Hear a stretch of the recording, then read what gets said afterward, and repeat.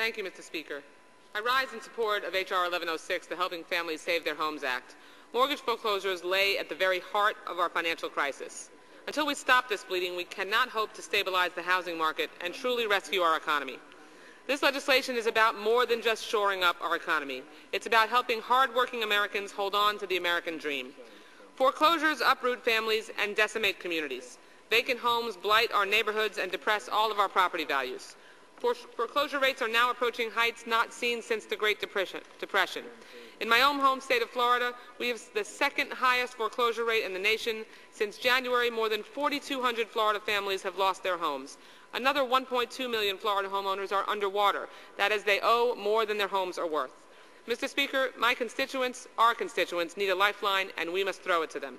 Voluntary modification is just not working, and our current bankruptcy laws fail our families.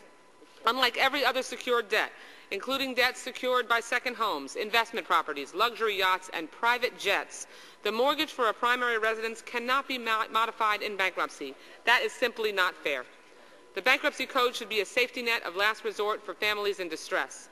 In this recession, excluding the family home makes no sense and fans the flames of foreclosure.